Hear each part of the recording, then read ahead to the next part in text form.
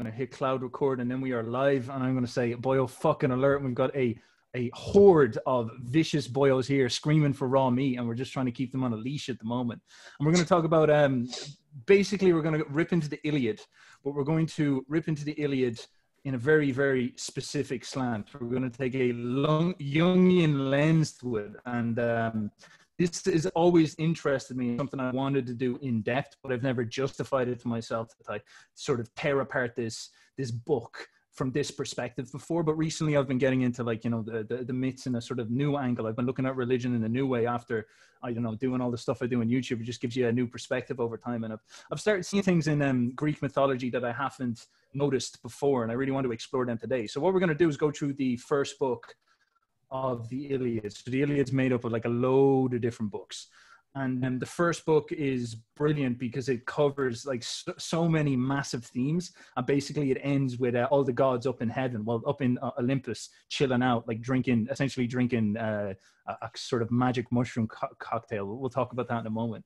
But it covers so much that it goes to show you how such a simple story can be the foundation for so much thought. Because as I was saying to the boyos before it kicked off, Greek myth is like the foundation stone for psychology in many ways. The words like the Oedipus complex, Electra, narcissism, archetype, ion, these are all Greek words from Greek mythology. And these are all words Freud and Jung used in order to create this. And the more you read into Greek mythology, the more you discover that it is one of the most razor sharp psychological systems I've ever seen in my life. Like, I've done a couple of videos on this stuff. For example, the one with Labyrinth and Daedalus, and the way that you can create this like very complex maze and then get yourself trapped in it. That's the story of Daedalus and the Labyrinth. Like, that's such a good analogy for the engineer kind of left-brained overthinker type that I most certainly am.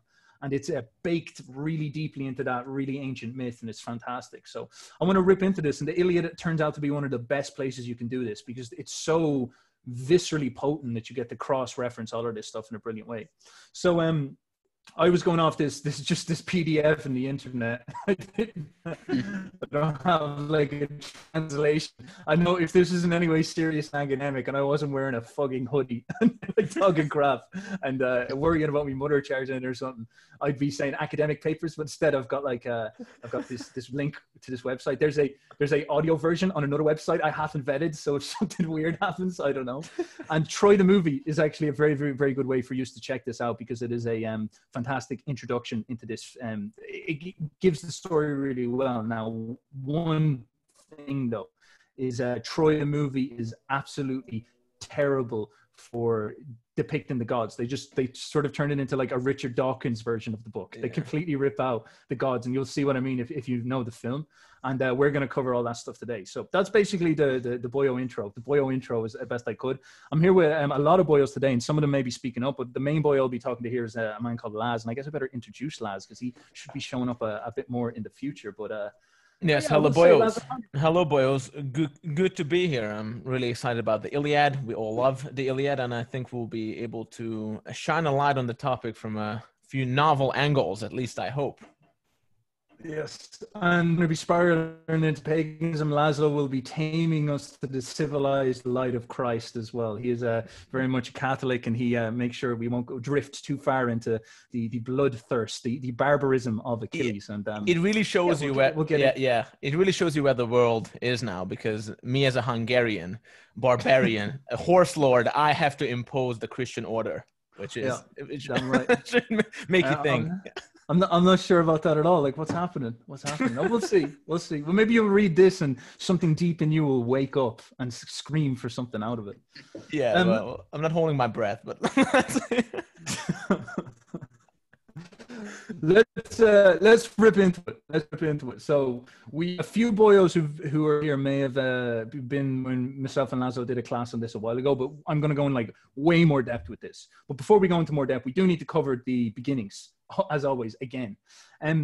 The first line is just such a perfect place to start. Sing, O goddess, the anger of Achilles, son of Peleus, that brought countless ills upon the Achaeans. Now, if you were to read this in the sort of normal way that most people read, in the sort of derp modus, like entertain me book, you're going to get nothing out of it. You're going to get absolutely nothing out of it. In order to read properly, you need to spark your imagination in one sense. And then you also need to do a sort of critical thinking. Like, reading can be this way of training yourself to think properly. Nietzsche himself said this. You need to be able to learn to see what these people are saying. So we have this problem where we'd read this and say, oh, you know, they're talking about Achilles being angry. That's exactly the same experience that I have when I'm angry and whatnot. And so in order for us to break this down, we need to like rip into all this and get to understand what the Greeks mean by anger. Now, you've obviously heard me talk many times on Uber Boyo about like reframing the way pagans understood anger and understanding their sort of mythology that they built around this. And when you start doing this properly, when you start looking at these lines and trying to see what they're actually saying, it starts to open up, quote unquote, these ancient religions in a fascinating way that really shows you the coherence of what they're trying to say. So first of all, before we get into all that, I want to give you a visual, because these Archaeans, these are the main characters. Now, they're called long-haired Achaeans. So basically, you just imagine Led Zeppelin running around with swords, killing people. Like, that's basically what we've got going here. And Achilles is like Robert Plant, like the big blonde-haired crazy bastard who's the front man and who's the most dangerous for doing that. And this is just for all the Irish boys that are listening. I think they're called them Danans. The people who, the gods in Ireland, the people who invaded Ireland and took it over and turned themselves into gods, they were called the people of Danans. So I don't know, there's a little bit of trivia you can look into yourself. But what you obviously see first is the anger of Achilles. This is a very, very big theme, because one of the huge themes in this is passion. The Greeks were brilliant in their ability to paint passion as tragically valuable. Passion, what's going to happen with Achilles is he's going to let his passion control him, and that's going to destroy him. But there's actually something beautiful about that. And that's such a complex and difficult idea. Like, I can just say it abstractly, to actually to feel that is such a big deal and whatnot. And so this is like the anchoring theme with it. Now, the way you can start seeing the way Greeks saw mythology and how this works with their whole conception of the world is when you look at the next line. It says, many a brave soul did it send hurrying down to Hades, and many a hero did it yield, a prey to dogs and vultures. It is the anger. So they're now giving the anger a sort of power, a sort of personification. Now, the reason why I'm doing this is because the more you get into Jung, the more you start to see something very weird about Freud and Jung. Like, you think you're just a boyo, which is like, I'm me, you know? Jung, Freud, when they say, no, you've actually got like this ego, which is one part of you, and then you've got this like id, or this deep self, which is another part of you, and then you've got this other character, like your anima or something like that. And he starts to say your mind is split up into many different pieces, and that's kind of scary. We're like, does that mean I'm schizophrenic? And you kind of think about it, it's like, oh, maybe I am, maybe that's what's going on. But the more you inspect your experience, the more you see something like this. Anger is like something outside of you. It's like a force outside of you that emotionally moves you and whatnot. And you start to see that your mind is split up. Now, the way we understand this experience, because it still happens to us, we use things like psychology in order to explain it to ourselves. But the Greeks used their mythology as their worldview in order to explain to themselves what's happening to them. So this was a coherent way of distributing their personality in the world. And so Achilles would understand himself as his anger is a moving force and whatnot. Now, it's a very complicated idea, but I'm going to paint this over the course of what we're going to talk about here today. And so another massive, massive theme comes up in the first one is the next line. For so were the counsels of Zeus fulfilled from the day on which the son of Atreus, king of men, and great Achilles first fell out with one another. So Zeus here is starting to bring in this idea. This is the big G. This is the big God. And he has this power to, it's almost like he's decided how the chess game is going to go before it's happened. So there's this weird determinism about it. And this becomes a very, very interesting theme, because the whole way that the Greeks saw the world and the nature of the game. You probably hear Shakespeare say, all the world is a play. Well, this is very much coming from this, where the Greeks believe literally that we are playthings for the gods' entertainment, and they orchestrate all these little patterns for some reason. And it's kind of a confusing question. It's like, what do I do with my emotions? Like, how does it all connect to this? And you've heard me talk about Christianity in that, like, God has a plan for a heaven, a utopia, and Satan has a plan for a hell. And me and Jimmy were talking about this, and then Christ is like the conscience saying, go to heaven, boy, and Satan is like the evil impulse is telling you to run down to hell and whatnot. And that's showing you this sort of idea that there's a superordinate plan getting orchestrated in the idea world, and that your emotions actually connect to that. And they very much had the same thing going on here as well. So with that briefly covered, I'm going to rip into it a bit more. Has anybody got anything they'd like to ask or anything to touch on? Any ideas? No? I'll just maybe mention. So actually, I have another translation, which is the Fagel's translation. And I think, like the word anger, I think the original Greek more resembles the word rage. You know, and we spoke about this in the last Iliad session, because the Greek language is very expressive, and sometimes those nuanced differences do matter a lot. And in this first song of the Iliad, without going into too much detail, actually, this is what the whole book is built on. Like, that's the first chapter, so to say. It's the rage of Achilles. That's what everything is connected to.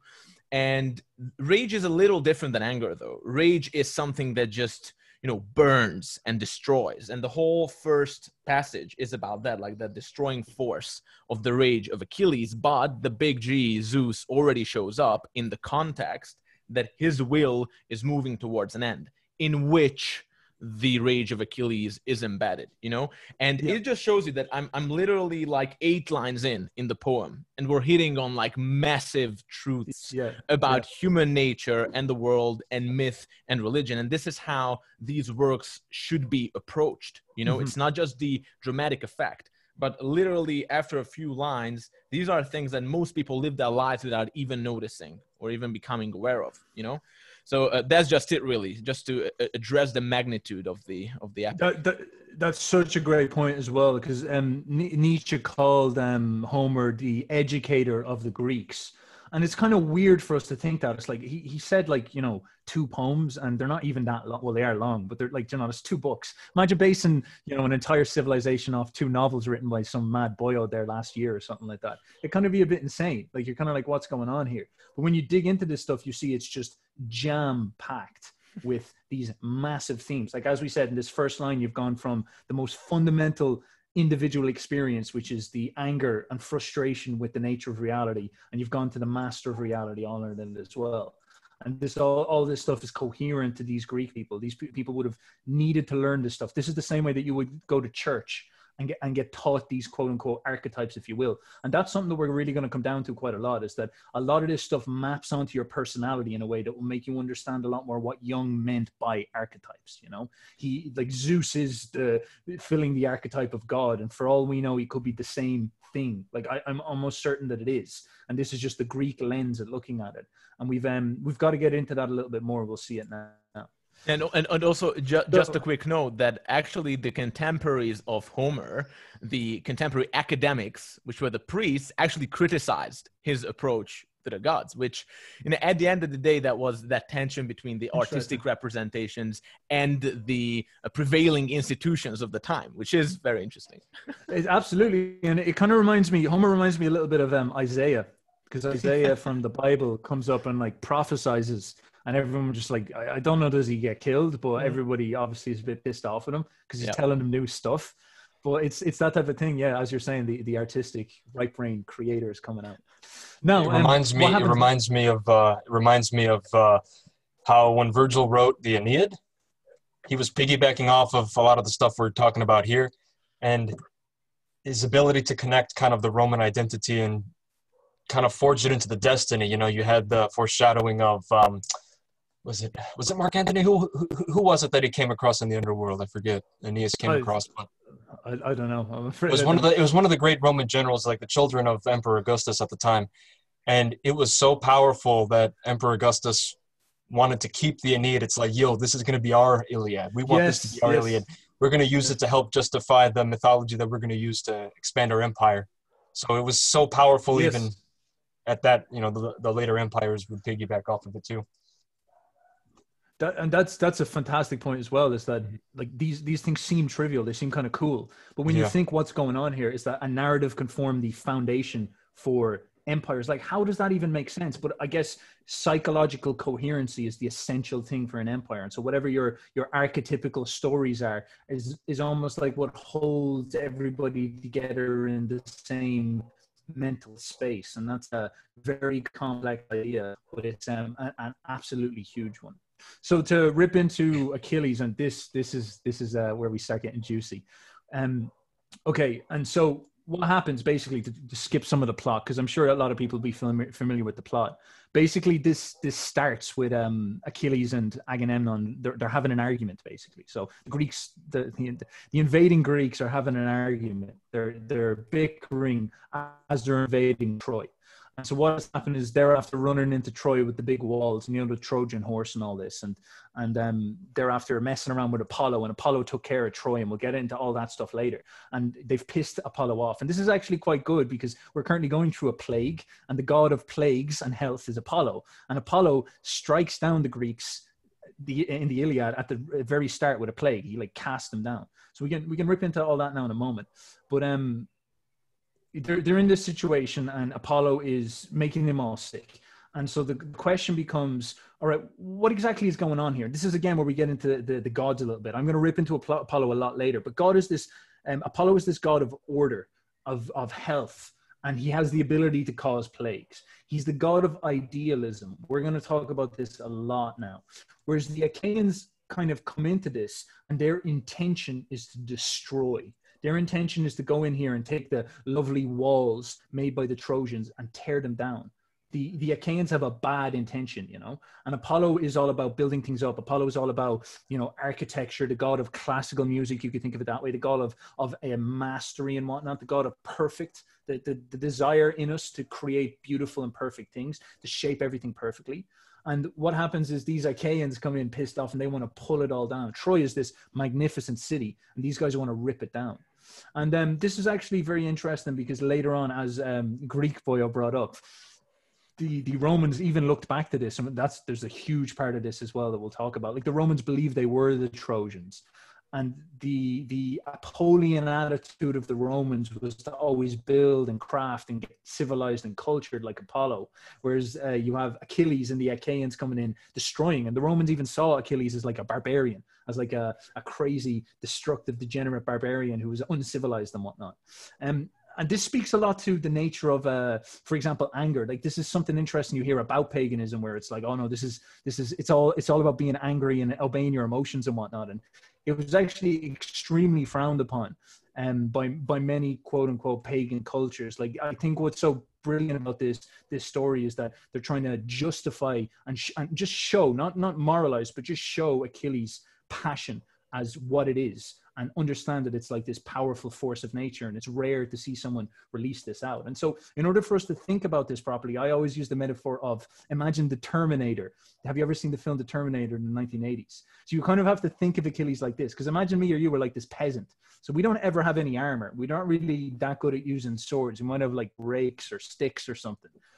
And then this trained like martial artist shows up, and he's coated in bronze. So he's literally like made of steel, like a robot. And he's walking around, and he has this like cold, angry glare, and he's going around just killing everything. Like he's just a cold-blooded murderer. And he seems to have this pure, ghostly, otherworldly intention to just take life.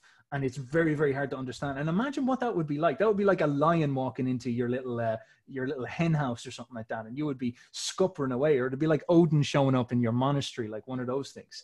And it's an important thing to capture with this, because it's hard for us to really understand how frightening people like this might have been in the ancient world. Like now we have guns, so physical prowess ain't that big of a deal. But back then, like being able to fight is a big deal. And if you could do it well, and if you had the money to get the armor to back that up, you would be like a cyborg. I know a lot of people are really worried about, for example, if someone got rich enough, they could turn themselves into like this AI super transhuman. This guy sort of was one of those. This guy was like this lording monster who took crap from no one and went around and like smacked people up because he was just so above them in terms of relative power, that type of thing. And so this is where you start to get a sort of insight into just the viciousness of this person, the viciousness of his heart. As we said, Apollo is all about like structure and building the big palace, making the little castle of sand. And Achilles is like the furious anger that wants to wash it away. Achilles says, I'll cut the throat of a dozen sons of Troy in all their shining glory, venting my rage on them for your destructions. And And then a dozen brave sons of the proud Trojans he hacked to pieces with his bronze. Achilles' mighty heart was erupting now with slaughter. He loosed the iron rage of fire to consume them all.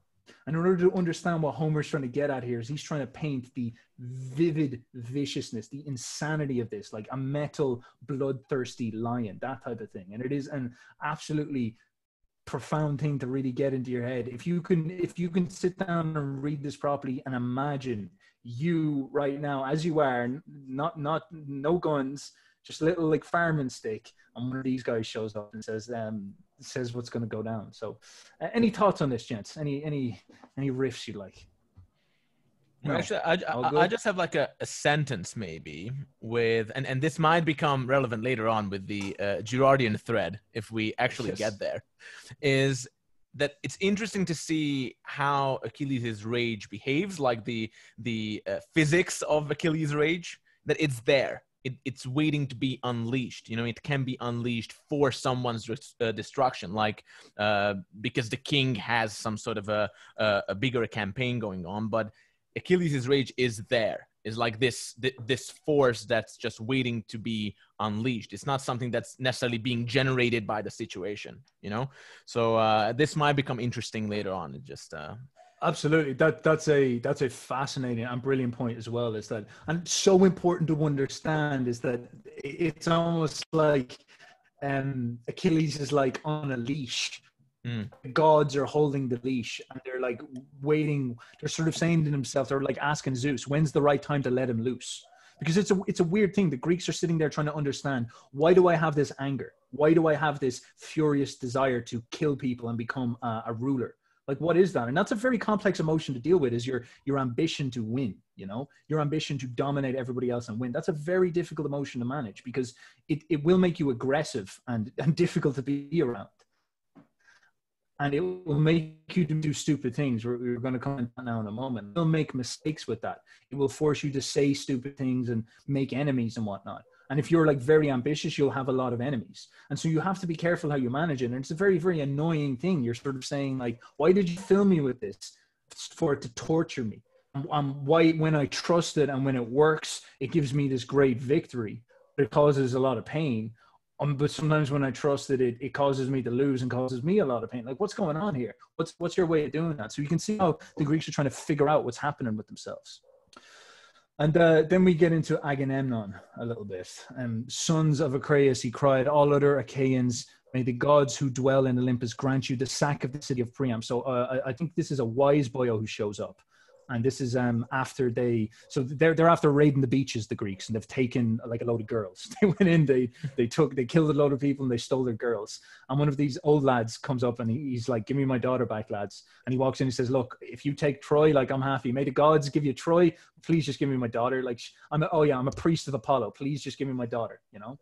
And so they're saying, free my daughter, accept the ransom for her in reverence to Apollo and the son of Jove. So Apollo is like the god of civilization. You can actually think of this a lot like the Vikings and the pious Christian Irish monasteries, and then the savage, you know, Vikings of the destruction coming in. It would be a very, very similar dynamic. You have Apollo as the god of civilization, and Jove is Jupiter, is Zeus, is God. It's the same idea. And Apollo is like Christ, is that sort of Messiah figure of order. And there's like, you know, believe in order. Don't be civilized. So do you understand why they're bringing this up here? They're saying in reverence to Apollo. It's like saying in the name of Christ, give me my daughter back. Like, have some civility, be human, you know, stop being a Terminator for a little while and just be a normal person. You see that mindset in St. Augustine's The City of God, actually. The idea of, well, he compares the city of God, the Christian city, like in reverence to Apollo, with the kind of the cities of Cain, the barbaric. Even Cain, actually, in Genesis 3, his descendants take multiple wives too. This kind of barbarism contrasted with the civility of, you know, good Christian boyos, I guess. Yeah, yes, most certainly. And like that's a very important dynamic to understand. That this is something that comes up in Nietzsche as well. Nietzsche's first book was Apollo versus Dionysus. That's the exact same dynamic here. The fine, it's known, like, the Europeans saw themselves as Apollyon, the very, very, you know, rational, mathematical, head above the clouds, civilized, like up nose up at everything, versus the sort of vivid, aggressive, bloodthirsty, passionate Dionysian experience of that is sort of downwards and into the darkness of feeling and smell and taste, the lower senses, versus the Apollonian civilized vision and higher senses of hearing and vision that you can see over across the world and whatnot. And then Nietzsche says that this is a fundamental tension, and this is actually very, very interesting if you want to understand how quote unquote archetypes and gods are, because at the top of Christianity, I guess, you've sort of got Christ and Satan. At the top of Apollo, you've got Apollo and Dionysus. Nietzsche paints the same picture. Norse mythology had Odin, who was the sort of Dionysian god of war, and Tyr, who was the god of law and order. And he was sort of civilized, like he was sort of the god, more civilized god in that type of sense. And so this is a very interesting dynamic, because it's painting a problem that is the human experience, which is our emotions are Dionysian, they're aggressive. They demand something of us, and we need to try to understand them. But at the same time, like our reason, our higher selves build these beautiful things. And then it's almost like the forces of order and destruction and whatnot. It becomes very, very beautiful when you start seeing it this way. On this, the rest of the Achaeans with one voice were respecting the priests. So all the Achaeans are saying, of course, civilization. So Laszlo shows up with Attila, and I'm like, look, we'll do all this. But then Agamemnon, so this is the big alpha male, Agamemnon is like literally the hubristic guy who thinks he's God, that type of thing. Agamemnon spoke fiercely and says, old man, let me not find you tarrying about our ships, nor yet come hereafter. Your scepter of the god and your wreath shall profit you nothing. I will not free her. She shall grow old in my house at Argos, far from her home, busying herself with her loom and visiting my couch. So go and do not provoke me, or it shall be the worse for you. So that is some very lewd and naughty stuff. And it's basically him pushing back at the priest, at civility, at Apollo, at Jove, and at God. And we're going to start to see this. This is a very, very common theme in Greek myth called hubris and nemesis. This is actually quite similar to Jung's concept of the shadow. It's like whatever goes up must come down. And it's central to the understanding of Greek destiny and myth. It's almost like everything must eventually balance out in the end. And so if you push too hard against the gods and fate and destiny, if you get too arrogant, you get a nemesis will arise and snap you back. And that's a huge theme, That's a massive theme. Achilles himself dies from an arrow in his heel. And that's symbolic of that idea of, if you push to become glorious and famous, you'll get remembered in a glorious, famous way. And what is more glorious and famous than the unstoppable warrior who died from a awkward, funny arrow in his heel? That type of thing. It's the poetic irony of a lot of Greek myth and whatnot. So I'm going to roll on. Any thoughts? Just one, and maybe I'm reading stuff into it, but why not? So the Greeks won, after all, right? So it doesn't really change anything in terms of the outcome, but how it happened, it does. Because the outcome of this action of Agamemnon, well, this leads to an altercation between him and Achilles, which becomes really this frame battle that escalates. And this is why actually Achilles withdraws from the battle. So this is why Patroclus, his cousin or his friend, actually goes out and gets slain by Hector. And all this built up rage of Achilles just basically gets unleashed. And in revenge, he slays Hector, but not only slays Hector, but also desecrates his body. So what I see here is maybe like a loose sequence leading from a corrupted desire. Because look, Agamemnon, he could have just came and said that, hey, we're gonna fight an honest battle, we're gonna take our prize. But here we can see like his hubris kind of creeping in, and unbeknownst to him, he cannot foresee this. It will actually result in the desecration of that great hero, the tamer of horses, Hector, and it turns glory into something that's more ugly, something that's disgusting. So I don't know, again, maybe I'm just reading into it, but you can kind of see how this can unfold this way. I don't know what you boys think. I think that's a great thing to pull in, because again, these are such common misconceptions about like, you know, the paganism thing, people approach this with a very, very shallow attitude. It's like, oh, paganism, uncivilized and bad, or worse, if they want to go into paganism because they think it's cool, and they're like, oh, it's all about your feelings, bro. And actually, like, most of this stuff is layered with messages about humility and hubris, because these are human universal. These are quote unquote archetypical, you know, like it's like Agamemnon's will to victory and glory causes him as many problems as it does victories and whatnot. And even the story is framing Agamemnon as not a very admirable character in some sense. It's not as negative maybe as it shows up in the film, but he's still not like, you know, he's not as interesting as Achilles. He's just an arrogant old dude who wants it all, that type of thing. And so it becomes, he's almost like the tyrant archetype, that type of thing. And you'll see this a little bit more now later. Yeah. Also, at one point in the story, he actually recommends that they just go home. So he does break at one point in the story, which is interesting. There you go. Everyone breaks, yeah.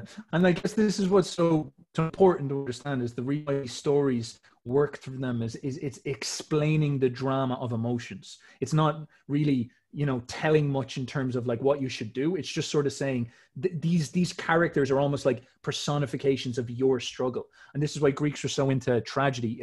Aristotle and Freud would talk about the idea of catharsis. That is when you watch something very sad that you actually recognize in yourself will cause you to cry, and that would actually free you in a weird way. It'll like unlock the neurosis, because you'll understand and you'll empathize with the fact that other people have gone through this. And it's a very, very interesting experience to suffer like someone else. So basically what happens is in this, Agamemnon insults Apollo. And it becomes quite an interesting theme, because people would read over this, but I guess since we're in the middle of a plague, it's worth bringing up. Apollo is this god of order. And I'm going to get into this very deeply, but when you offend order, when you go against, shall we say, the logos, and I'm not sure how many of you follow a lot of Christian stuff, but the logos is almost like the universe is built with a set of mathematical principles that do work, and you must obey them. And when you drift from them, what's going to happen is you're going to drift from life, basically. You're going to drift from harmony, beauty, and happiness. And Apollo is the personification of what happens when you obey that logos. He's absolutely the same as what Christ turns up as, the same in some. I will get murdered by Flo for saying that, but it's like archetypically the same being, if you will. And then when that logos, you're more harmonic, you're more, and literally more beautiful. Like it's the idea of health and beauty, that type of thing. And when you drift from that, you drift into sickness, you drift into disharmony. You drift into ugliness, you drift into horror, you drift downwards, you drift into, you know, lesser beings. So Apollo is upright, intelligent, vision, hearing.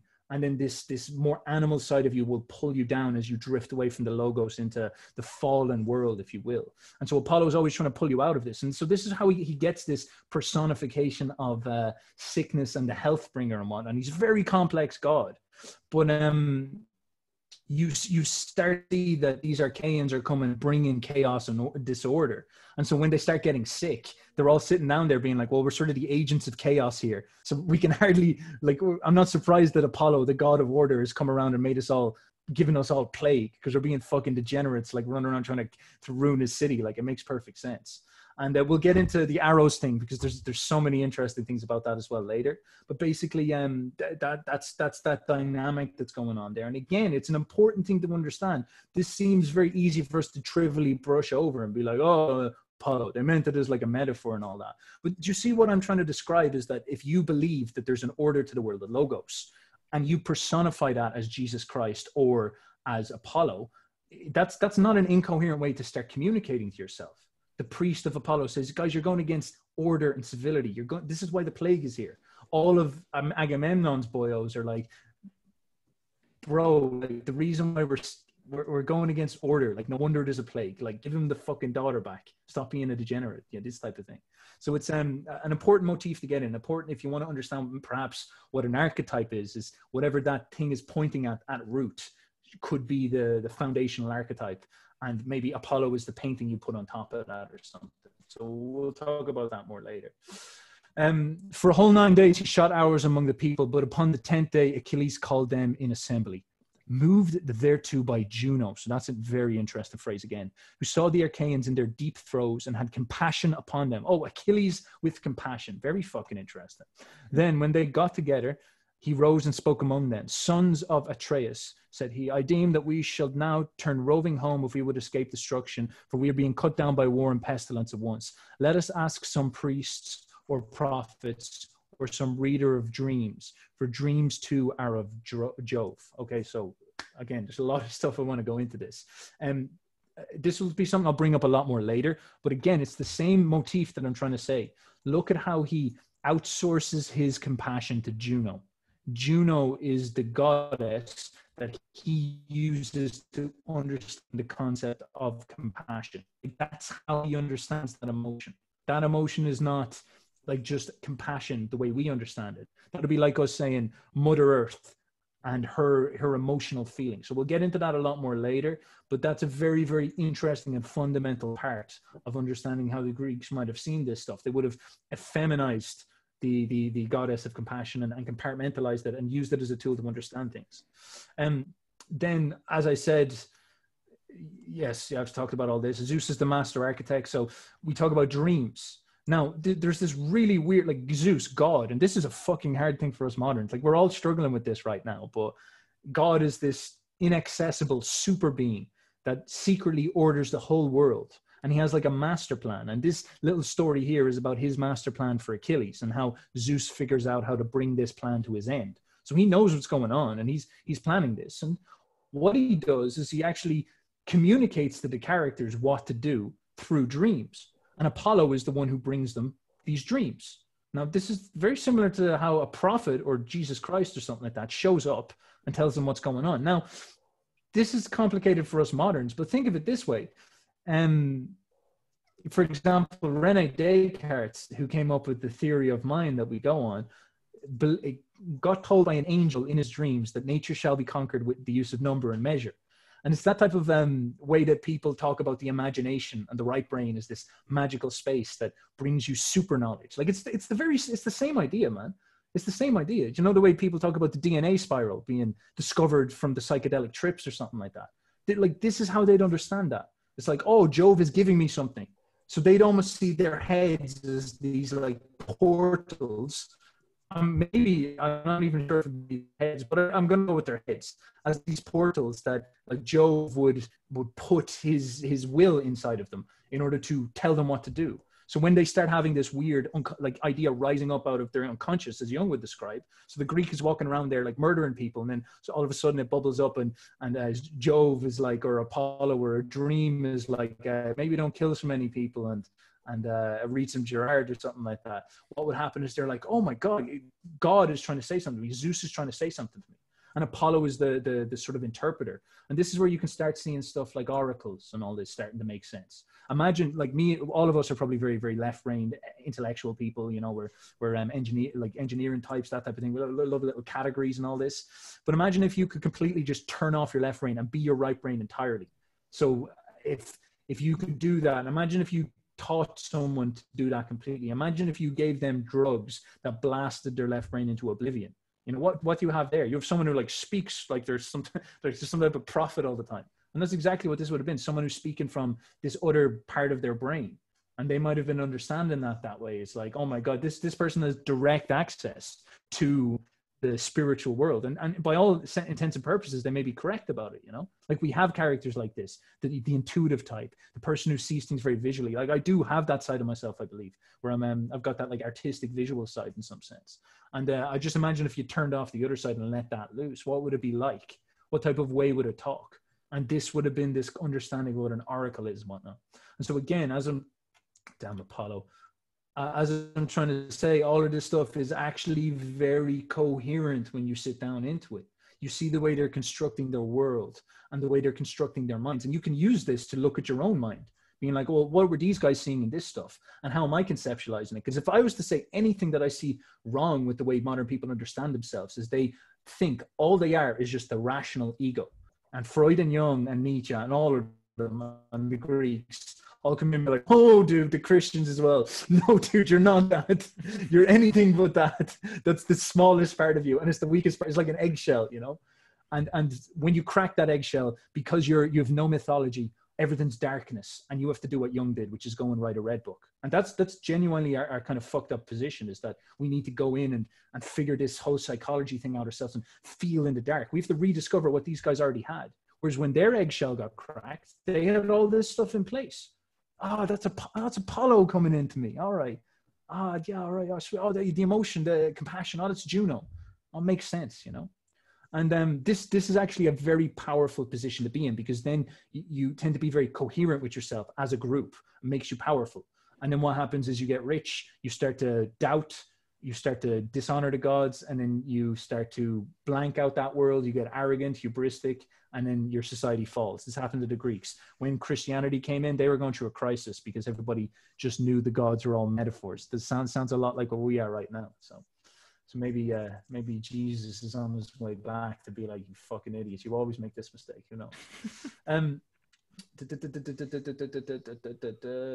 No prophecies, blah blah blah. Never mind all that stuff. We'll skip Apollyon prophecies for now. But any thoughts, gentlemen? Any boyos? Anything you'd like to say? I have a few. I have a few thoughts, and actually, as I speak, Apollo is blasting out my eyes. But Lazo, speak carefully now. I'll try and do my best. So first, just a thought that it's hard to understate the significance of the Greek heritage in terms of how Christianity developed. So first of all, if you think about it, the Greek language, so the result of the campaigns of Alexander the Great in the spirit of Hellenism. So he spread the Greek language, and that was the single factor that actually allowed Christianity to spread, and it helped the word to spread because then they didn't have to spend a generation learning the local languages. They could just use Greek. So that's one.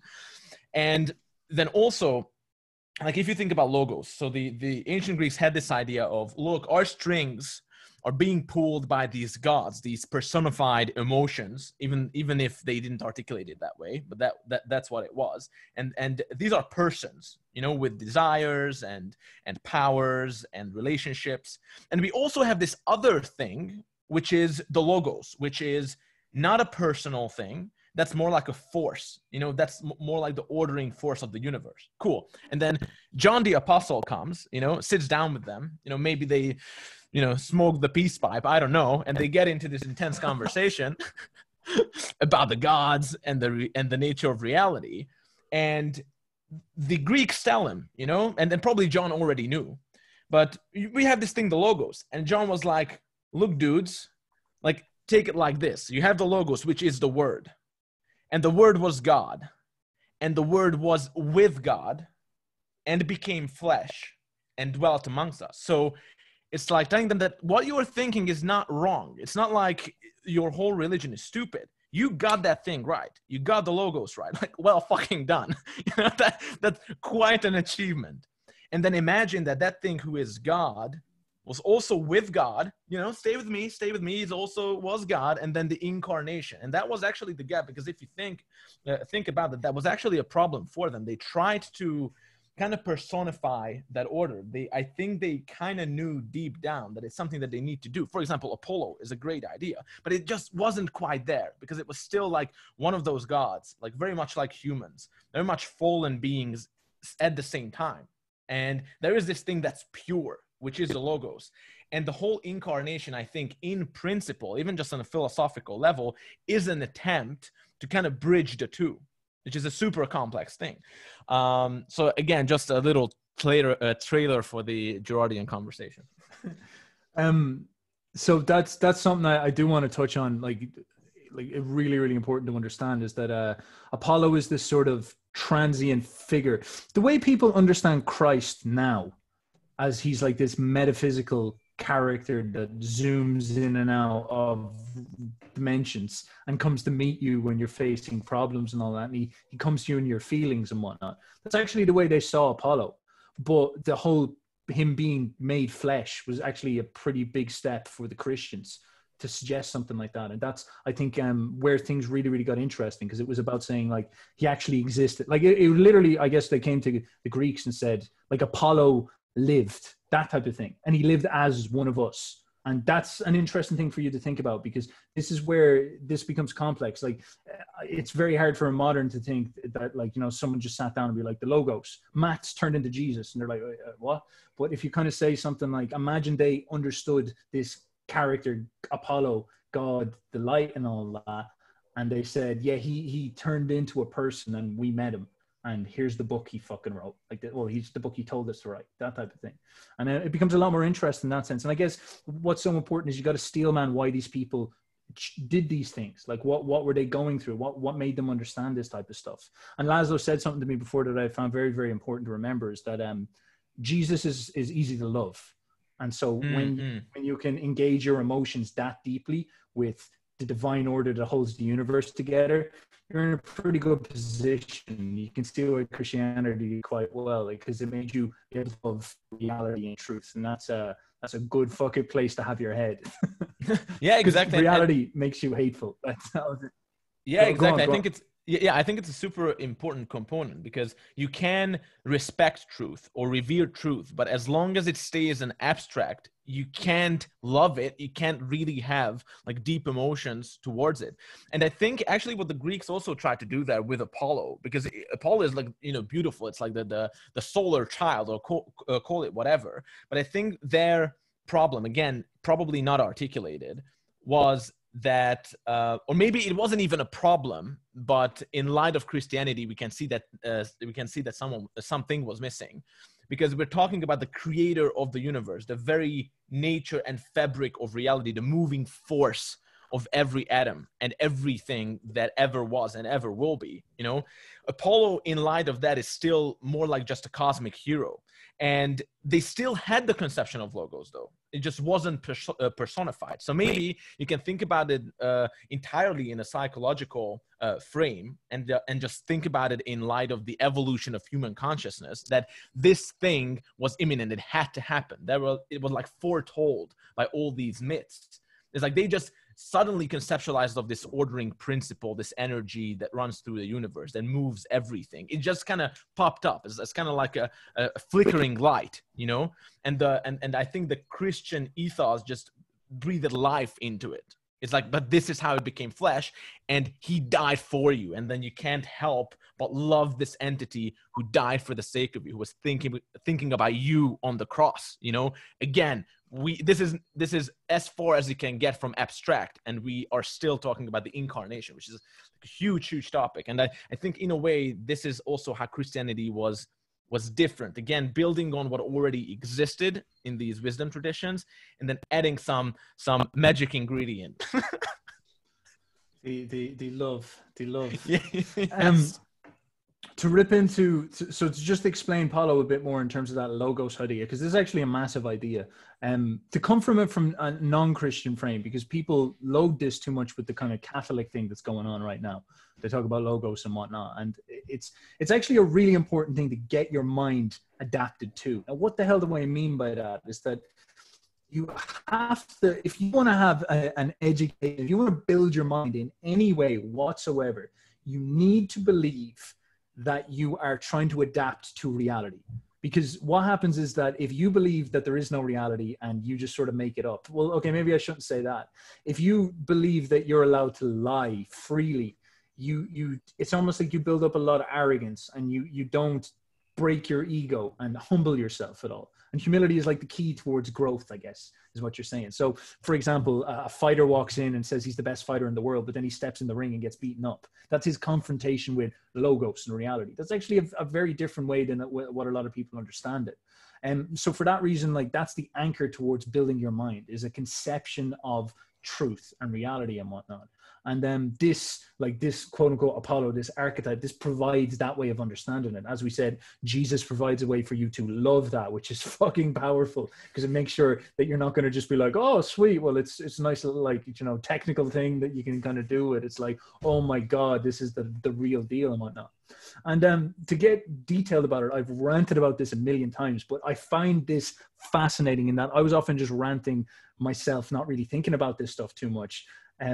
To see passages like this, Apollo was Zeus's favorite son, who had direct access to the mind of Zeus and was willing to reveal his knowledge to humans.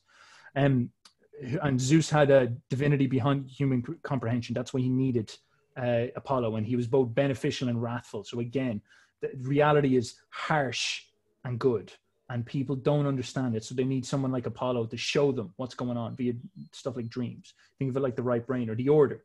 The world sort of makes sense, but in a very difficult to understand way. And then that's tied to the idea of music and all that. That's just beautiful. When I read this the first time, I was like, oh my God, of course. It's so obvious when you think about it. It's almost like you're hitting on some type of archetype. This is sort of what I'm trying to get here. It's like, this is a fundamental way of framing reality that tends to be reliably correct. Like, it's hard to argue against the order of music. It just is there. And you look at ancient Greece, you look at Christianity, they all have this concept there. It needs to be there. It's an important thing. If you want to structure your mind, train yourself to this. Now, play the innate ability of humans to take delight in music is gift of Apollo and the Muses. According to Socrates, ancient Greeks believed that Apollo is the god who directs the harmony and makes all things move together. So again, it's order. It's that ability to be delighting in music. Animals can't listen to music. You can. That's a fucking crazy thing, dude. And people say stuff like, what makes us different from animals is our reason. It's like, I don't know, man. I don't know. Maybe it's our ability to move with God in that type of sense, move with the logos and whatnot. So very, very important thing.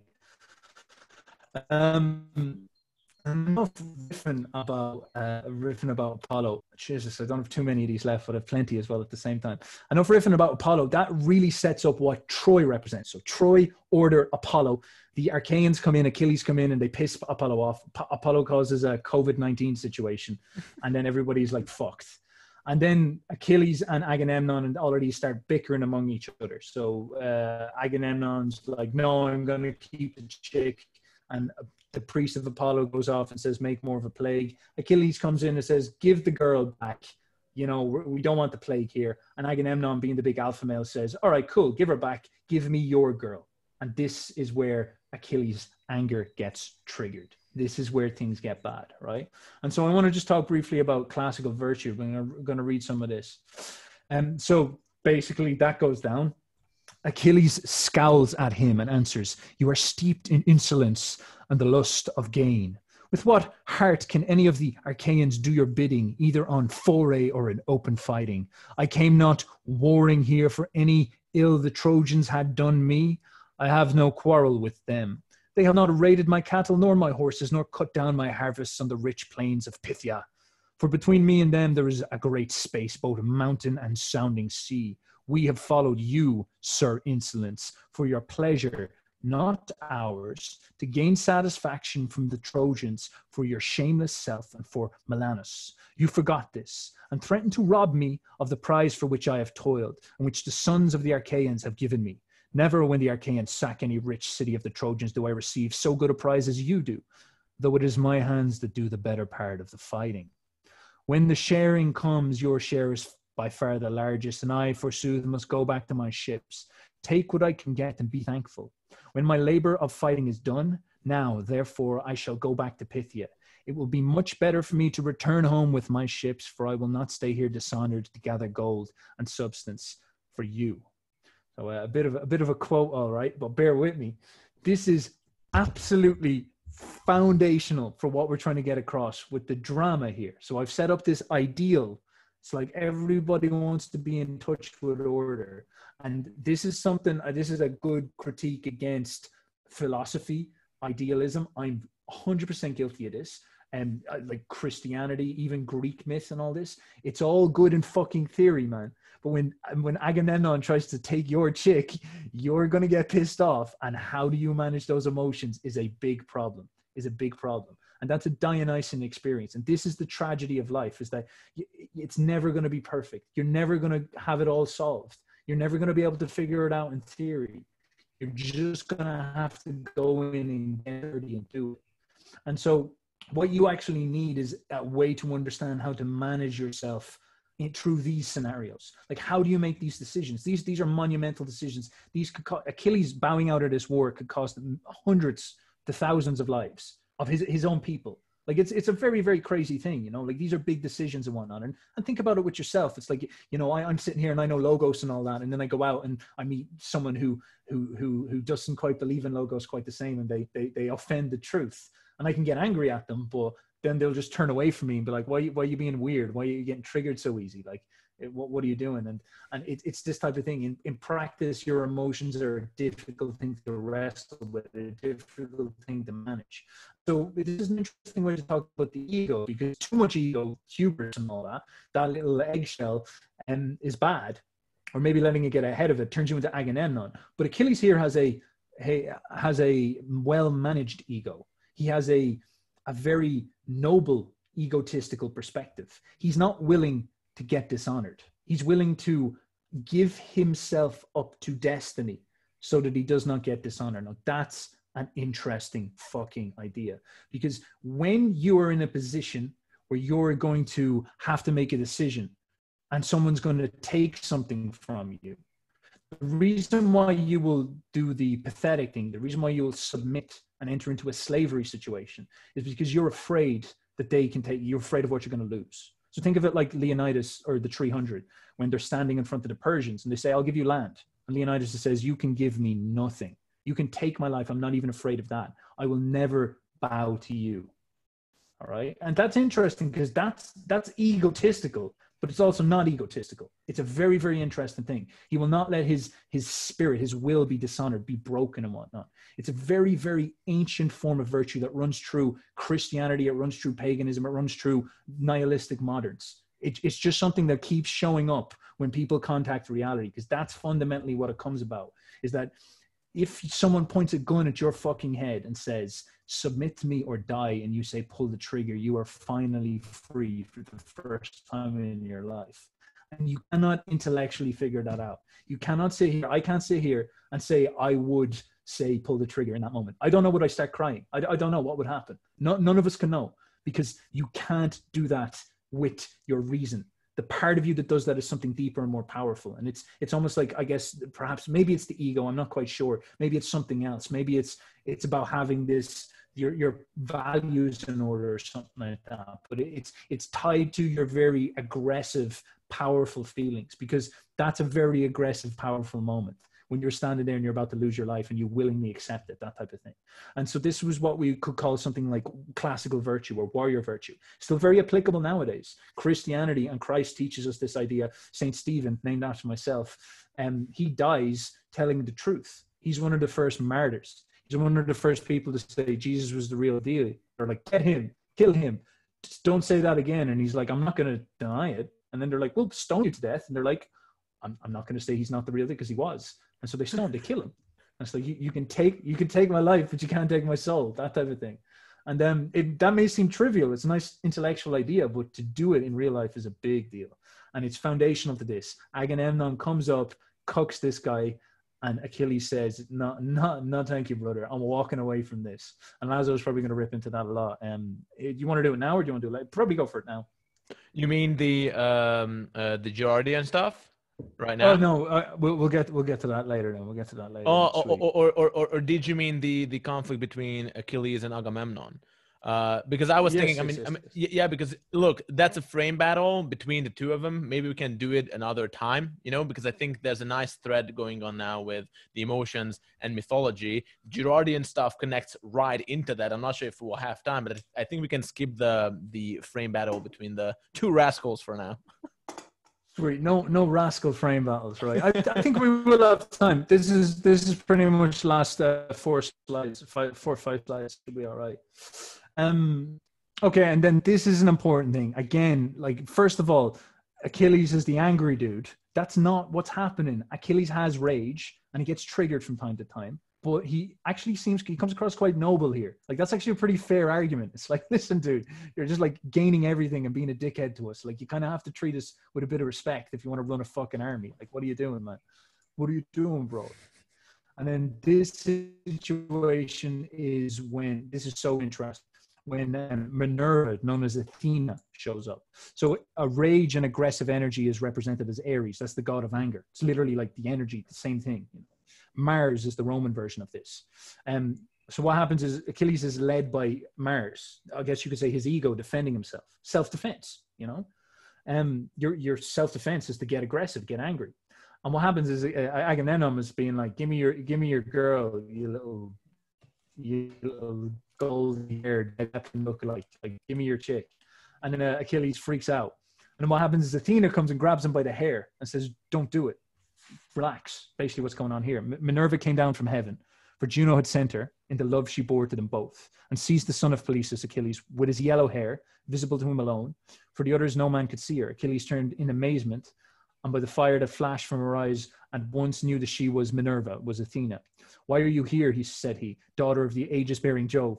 See the pride of an Engnine, son of Atreus. Let me tell you, and it shall be surely be, shall pay for this insolence with his life. And so he's saying, I'm going to kill him. And Athena's like, don't do it, bro. Don't do it. Don't do it. Again, very, very interesting. We have now the conscience, the long-term planning, the strategic mind of Achilles bursting in out of his own conscience, bursting through and being like, ego, Achilles' ego. Don't fucking do it, bro. Wait. Pause for a second. Now, again, that seems like people would read this and be like, oh, the gods, or they believe that they lived up in heaven and all this. And I'm pretty sure they did. But their conception of what these archetypes mean is so much different than the way you understand it. Like, we've been ruined by the sort of parody that atheism puts up of Christianity. That's not fair. Like, how these people saw this stuff does have a coherence to it that's powerful. And so I've talked about Satan as the lust that tells you to, you know, get that prostitute or steal that money or lie. And then Christ is the little feeble conscience that's just whispering, being like, you know, you shouldn't do that. And you know this experience. I know this experience. You know this experience. Now, if you just take that exact same dynamic and map Christ as Athena and your lust as instead of Satan as Ares, you have what Achilles went through here. The exact same experience. And it's just mapped onto it different. And this is the way the Greeks got the name Athens, for Athens loved strategy instead of aggressive, impulsive energy. In fact, Ares, the god of anger, the parody of paganism, was actually the most hated god by Zeus. He's always got into fucking trouble because he couldn't control his impulses. So again, you're getting this coherence of long-term thinking, long-term planning and whatnot. In response to the wise bow, Agamemnon, so this is all the same stuff.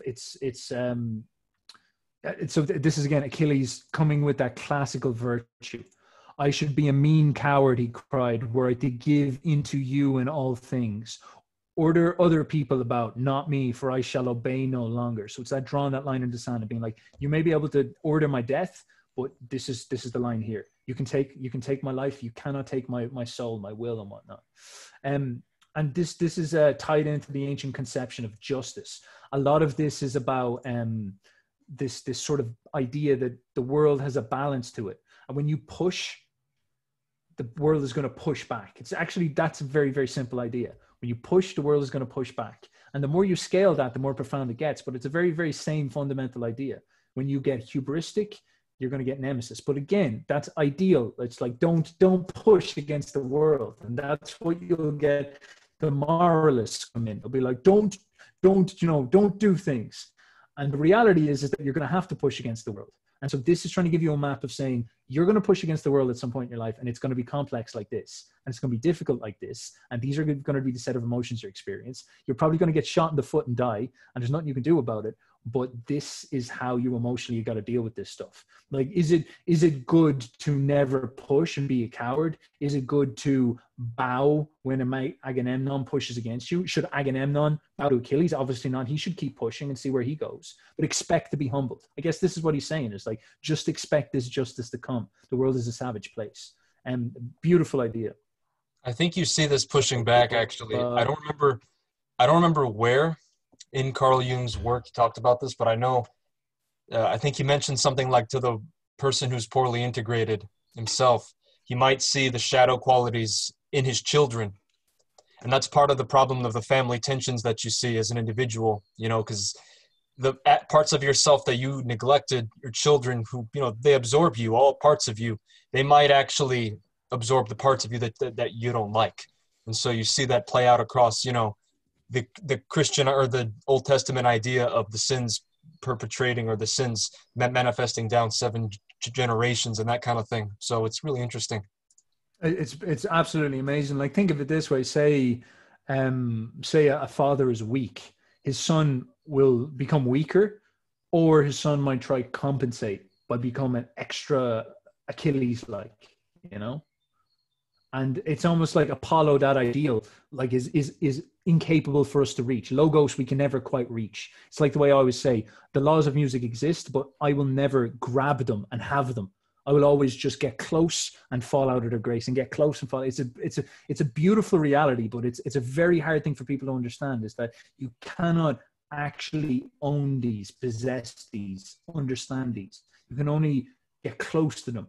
And I noticed that people who truly, I would say, are godly, who truly actually have virtue in this sense, who truly seem like they're touching on the deep reality of the world, they use metaphors like this. They don't say, I understand reality. They don't say, I'm the best, I'm the most moral. They say stuff like, I feel close to God. Do you know what I mean? And this is what's sort of going on. And so if you really you get close to it, maybe your son would come and match that or something like that, because you're close to the balance. But then if you fall out of balance, maybe if you get hubristic, things start oscillating, and that could take generations for it to work out. It's a very, very difficult thing. So I'm going to rip into I'm going to talk about the gods for a bit. This is going to be the end point. Any last questions before we rip into Olympus, where they all get smashed on nectar, on ambrosia? No thoughts. So what happens then at the end of book one is the Olympians, they go up to Olympus and they talk about the plan. They're like, all right, well, we've got a bit of an issue down here. We've got these, Achilles is pissed off. Athena just came down and said, whoa, don't do it. And so they're kind of sitting there, they're being like, all right, how are we going to figure this out? And so this is Jove, Zeus, God, and Juno, Jupiter. Juno is the mother goddess, and I think I believe it's Hera in Greek myth. And they're basically arguing with each other, and Juno is sort of arguing with Zeus. And this is always something that kind of confused me for a bit, because I was kind of thinking like this you read this part, and as much as I'm like LARPing, being like, don't steel man it and all that, when I read this part, I'm like God and his wife arguing up in heaven on a mountain. Like, I'm not too sure about that now. I'm not too sure about that. Is that actually going on? But the more I thought about it, the more I started to see, well, Zeus is obviously that unbending ultimate reality. That's ruthless. Ultimate reality is fucking, as much as people try to dress it up and be like it's a good thing, it's not. It's ruthless, man. If you were in one of these wars and Terminator Achilles showed up and dominated you by the law of strength, you'd be kind of like, Zeus, what the fuck was that all about? He just killed my whole family and stole my daughter. Like, what's going on here? Like, imagine the priest of Apollo. But then I started to see Juno as this sort of characterization of human emotion, or maybe just emotion or consciousness. I'm not quite sure. Because if you paint Zeus as this silent, dead, uncaring God, which is what reality appears like, as much as people try dress it up, reality does have this uncaring nature to it. And that's actually a good thing, because it makes you humble. But it's hard for your head, because you're like, where do my emotions come into this? What's going on here? And I think that they outsourced this into Juno. They put it into the goddess. And that's the very, very traditional way of just seeing reality, is like you have the stiff iron belief and will and laws of Zeus that will punish you if you drift. The God of the Old Testament, wrathful. And then you have Juno, which is the loving, caring God of emotion, almost the personification, not even like the God of emotion, the personification of all your emotions. And so she actually really like cares about Achilles because he's a passionate dude and she gets his struggle. And it's almost like when we look back at history, we can see the sort of, objective reality of Zeus. But at the same time, if we look at Juno's lens, we would see the emotional struggle that's going on to it. You can think of it perhaps the way you do politics now, where you have the right wing, which is sort of hierarchy and stiff laws and preserve the Constitution. And then you have the left wing, which is emotions and feelings and whatnot. It's maybe the similar archetype showing up again. I'm not quite sure. And it becomes a very, very interesting idea. Christianity makes it extremely interesting as well, because they turn God into the God of love. And he's like a personification of both. But you see what's going on with these guys is that they're sitting there, and it's almost like the sense, the outcry of humanity against Zeus. That's what's sort of going on with these scenes. Juno. So, and as well, Zeus is so funny. Zeus is complaining. He's like, oh, for fuck's sake, I'll have to trouble you. If you set me bitching with Juno, she will provoke me with her taunting speeches. So you can imagine it, like, all of humanity as his wife just being like, what the fuck are you doing, man? You're killing us all down here. And it's just like, I'm trying to run a universe up here. Leave me alone for a bit. Like, what are you doing, bro? Or like, wife, what are you doing? And he even like speaks to her in that type of sense. So let me see. Now there's this really powerful sentence that's going on as well. The immense. So, not one of them dared to remain sitting, but all stood up as he came among them. There then he took his seat. But Juno, when she saw him, knew that he and the old merman's daughter Theseus had been hatching mischief. So she at once began to upbraid him. Trickster, she cried, which of the gods have you been taking into your counsels now? You're always settling matters in secret behind my back. Have you never told me, if you could help it, one word of your intentions? Juno replied, the sire of the gods of men, you must not expect to be informed of all counsels. You are my wife, but you would not find it hard to understand that. Oh yes, all right. So I read the wrong paragraph. Basically, what's happening there is that's an even more interesting dynamic. Zeus has this habit of banging human girls. so Juno is always like, stop, I'm your wife, stop. And as much as I'm talking about her perhaps as the archetype of collective human grief or emotion or feeling, she's also in some sense the attitude of like the gods are sort of eternity, and humanity is like, I'm sure you've seen if you've seen Troy, there's a great line from Brad Pitt where he turns around and says, let me tell you a secret, the gods envy us. They envy us because we are doomed. We will never be more beautiful than we are now. We will never be here again. That's what makes our life worth it. And then he, of course, pulls Bacillus. So if you want a pickup line, there you go. there's your close. And that's actually something very, very interesting to think about, is that these Olympians sit up here on Olympus getting smashed, observing, from a distance. And we, as Achilles, are stuck there in this unideal reality. So these guys are up in the world of Apollo and ideals and perfection, and they know the plan, and they understand anything. And Juno's up here. And then we are down here in the chaos of reality, and it's difficult. Our egos are getting wounded all the time. We're struggling through reality. And then they love us. They actually, not love, they kind of wish they could be like us. They wish they weren't so perfect. They wish they were more imperfect. And so much so that the ultimate reality, God, falls in love with human women often. And that's actually a fucking fascinating idea when you dig down into it, is that this cold, indifferent reality perhaps sort of wants us to, like, it maybe in a more lusty way, like, loves us in that type of sense. And that's how I start to see how Christianity maps that idea as well, because that's a difficult idea in Christianity. And it's a very, very interesting thought. Like, it's something you can really sit with and just stew on for a long time and really start to think about it. And then think about, all right, well, why does Zeus have this plan? Like, what's going on with Zeus's plan here? And this is the same with Christianity. It's the same archetype, if you will. It might be the same God for all we know. I don't really know. But if you understand that he's in love with our experience, maybe we're I don't know, I'm sounding like a new age prophet here, but like, he's sort of living through us. You can start to see that he might have crafted the destiny almost like an art piece, and all the ups and downs are like the ups and downs in music. It's something that actually makes sense to him. Like, if you had everything perfect, you would actually want a downside. You would want dark, scary notes. You'd want dissonant notes. You don't want like major chord, major chord, major chord, major chord. Beautiful music is tragic and then uplifting, tragic and uplifting. And so Zeus might be in that position where he's in love with our suffering because it's tragic and it gives meaning in that type of sense. And that's a nuclear idea when you play with it. And I think that crosses the board across any decent religious conception. Like, it is a juicy thought, and it wraps into the idea of destiny, because this destiny that we're all cursed to is a hard thing to justify if Zeus is the ultimate rational reality. But what if he's got some type of skin in the game? And then you can start thinking about Jesus again there as well. You always need to think about Jesus. By the way, just a thought there. You mentioned that there's your pickup line when Achilles in the movies says that the gods envy us. We'll never be here again. We won't be as beautiful again. And it's funny that ask any girl acquaintance you have, a woman who saw that movie as that, they genuinely love that scene because, I mean, after actually Achilles makes a move. And I'm not giving pickup advice here because you shouldn't fornicate, boys. But if you ever want to test it, just ask them, do you want to watch Troy? Wait for that scene and make a move. Like, I'm not even kidding. I'm not even kidding. It's a working recipe. No boy yet. Laszlo, you're gonna send us all to hell, as far as I understand. It's not on me, dudes. I mean, I've gave my disclaimers, okay? Gave my caveats.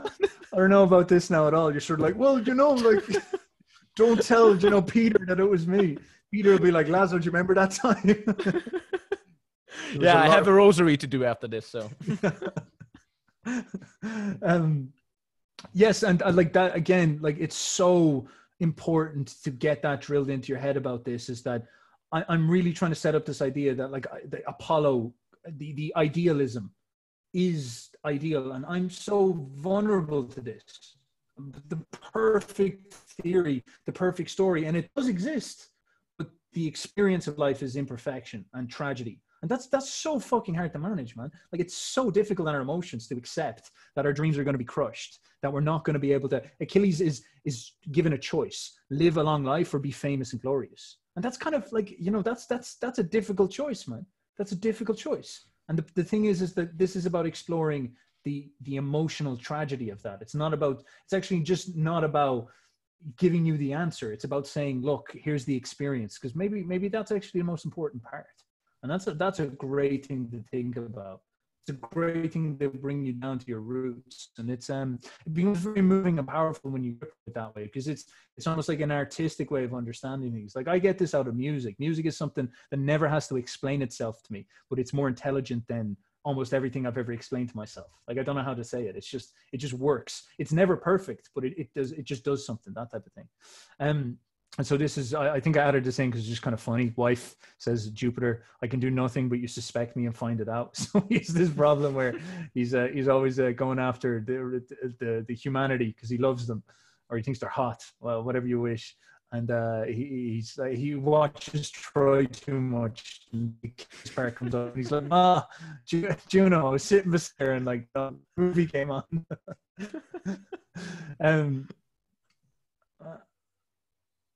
And then there's this section where I can't see it properly. Forgive me, I lost it in the quotes, but he describes this cold face of Zeus. It must be back here. Yes, so here we go. Go back now, lest you should find out. I will consider the matter. I will bring it about as wish. See, I incline my head that you believe me. This is the most solemn that I can give any god. I never recall my word or deceive or fail to do what I say when I've nodded my head. So this is something that comes up in Nietzsche's second essay in Genealogy of Morals called I think it's called Bad Conscience. And he talks about the ability to make promises. But this is actually a very interesting idea, is that if you were the all-powerful master of the world, you would never promise anything unless you could fulfill it. So if someone asked you for something, you'd be like, no. But if someone said, can I watch Troy with that chick? He'd be like, yes, and it would happen. And if you think about the nature of power, and this is what Zeus is like, he's like the chieftain, he's like Agamemnon, he's like the top king, and the king would have the ability to make his word law. And ultimate reality is word as law, is everything fulfilled through your words. There is no way around it. Like, promises get kept. Ultimate reality is very shockingly straightforward in that type of sense. It's a great thing to build yourself up against. And it actually gives you a little secret inclination how to build your mind a little bit more. Like, imagine, just do this. Don't let your words ever be fake. Don't make promises you can't keep. You've heard that before. I still, for example, sometimes I'll say stuff like, I might do that. And I'm trying to crush that out of my language, because that's weak language. Imagine if you just always like yes or no. Imagine if you never promised anything unless you could do it to yourself. Imagine if you never said words unless you meant them. Imagine if you didn't put people down unless you were ready to face them in the ultimate reality of war. And this is where you start seeing something that in paganism people do criticize a lot, is the deification of war. Because war is actually a good thing. Now, why? People are like, oh, because they're savages and they're aggressive. But it's like, no, because there's no hiding from war. Whoever wins in war wins, because there's no rules in war except for the rules of reality. It's the naked truth of Zeus. And when you go into war and you fight each other, the winner takes it all. And there's no tricks. There's no cheating. It's straight up savagery.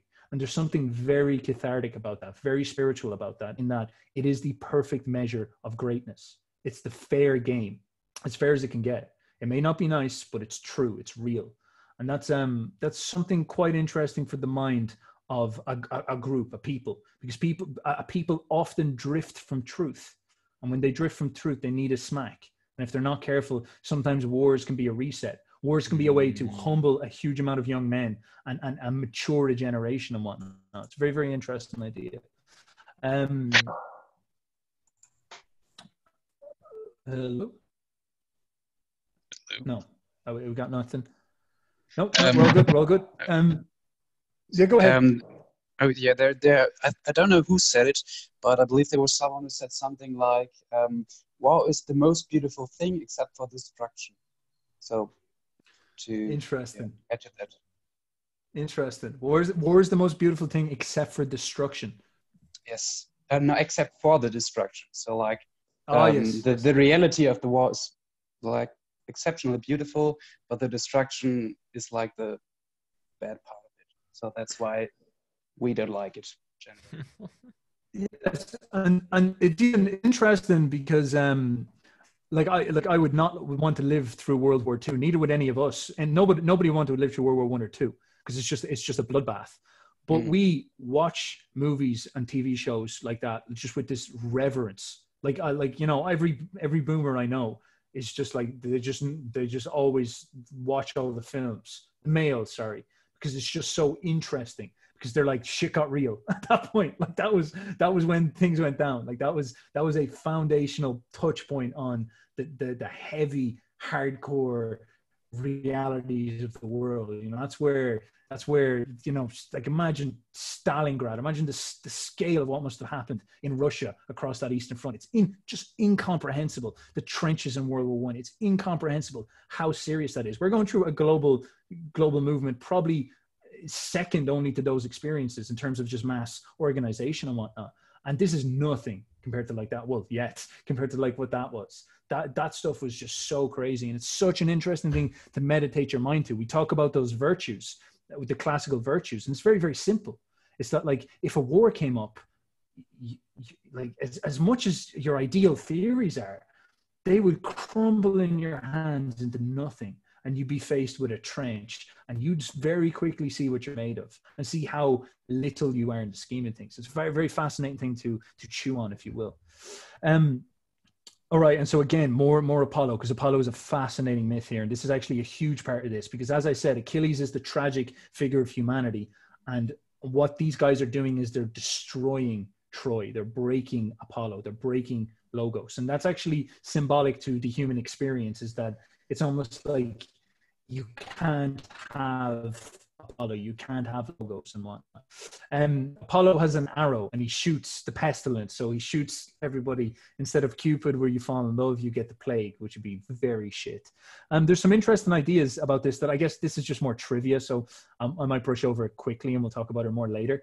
But some people propose that he came from the east, and we'll talk about that now in a moment in regards to Christ. But other people think he came from the north. So they think he came from Hyperborea, which is the land of the never setting sun. Yeah, like Odin there, putting his hand up, being like, fuck yeah, here we go. They believe he came from the land of the never setting sun, which is of course Scandinavia or something like that.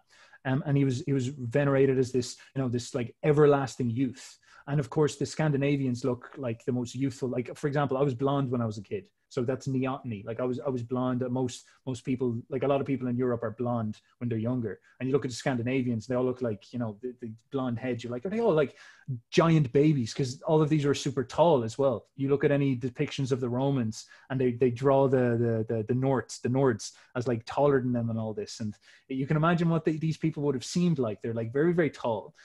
All they do is drink milk and eat meat. and they are all like athletic in great shape, and like they look like giant children or something like that. Imagine if you came across these motherfuckers, you'd be like, what is going on here? This is crazy stuff.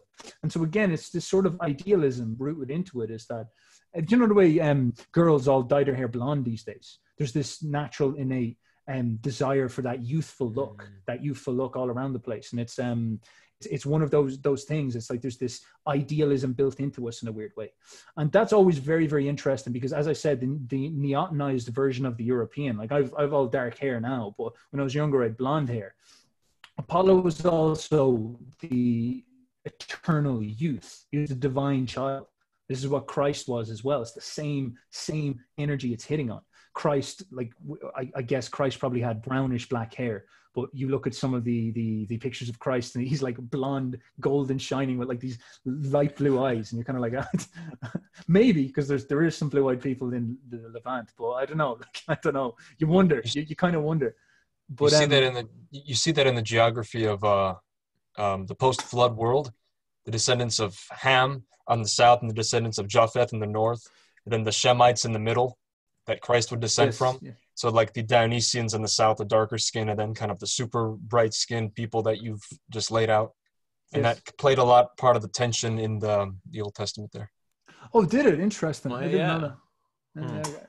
Yeah, like when, the Israelites went down to Egypt in the place of bondage for Moses and them to free them back to the promised land in the center where Israel was. And many of the tribes that God said, yo, go fuck these guys up, stay away from these boyos, came from more southern geography.